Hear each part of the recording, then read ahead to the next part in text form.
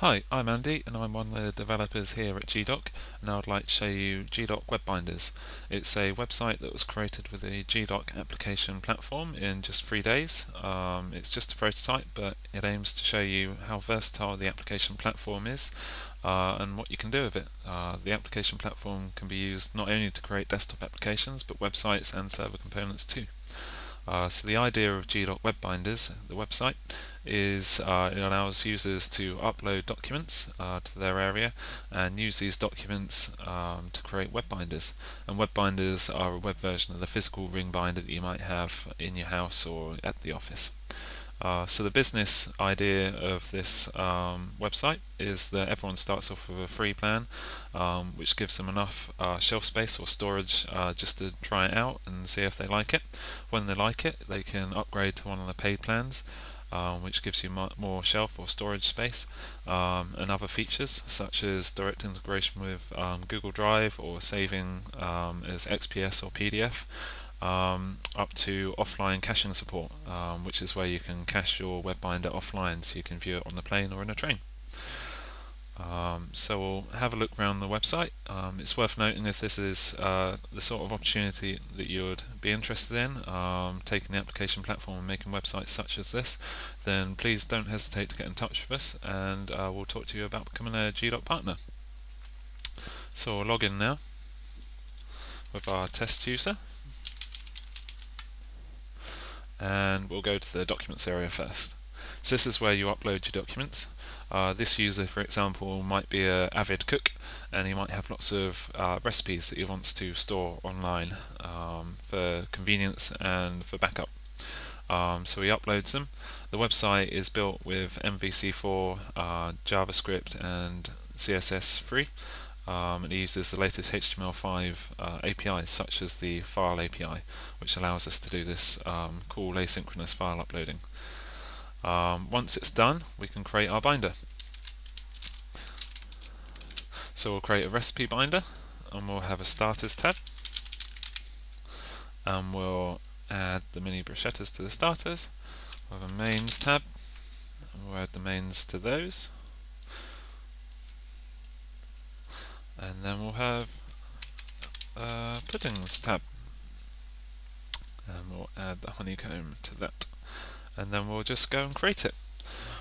So if you're to develop this website further, instead of waiting for the binder to be created, you could create a queuing system, a lot like Vimeo has with video conversions, and this would open more opportunities for additional price plans. So the higher price plan you have, you might get priority binder conversion and document conversion. So it's another potential revenue income stream, which is cool. So that's created our binder file now from those documents. It's worth noting that the website will support any documents that the platform supports via its transform system, and there's a lot of document types that it supports. Pretty much any you can find on a normal desktop you'll be able to upload to this website. So with the binder created, we can go and view it. And again, this takes it from a binder file that you can download to a web binder, which is one that you can view online. And again, this could be a a queued system where conversions can be queued and people that pay more can jump the queue to the top. So that wasn't too long at all. And you can see the progress bar down here is caching offline. So now that has finished caching, you can return to this page in the future, and you can view it even if you're offline. So for example, if you've got a binder which is important meeting documentation, you want to read it on a plane, you can visit this when you have a connection, download it offline, and then view it when you're on the plane without an internet connection, which is very useful. So this is the standard web binder that comes with the HTML5 transform in the application platform. The binder itself is HTML5, jQuery, JavaScript, and CSS free.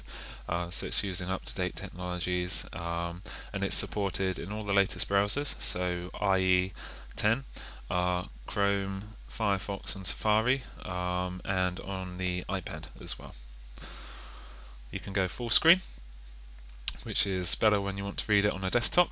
If your browser supports it, you can zoom in, You get all the other standard functionality that comes with the HTML5 transform, such as the contents, the navigation bar, and annotation support, which is pretty cool.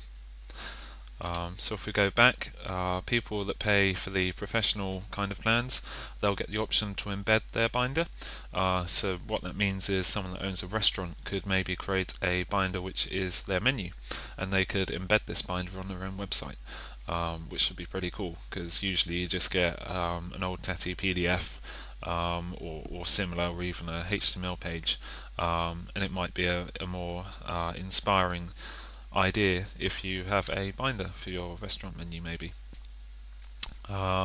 So this user might then want to view this on their iPad, which is supported out the box, and they can go to the binder on their iPad while they're in the kitchen, and they can look at their recipes there.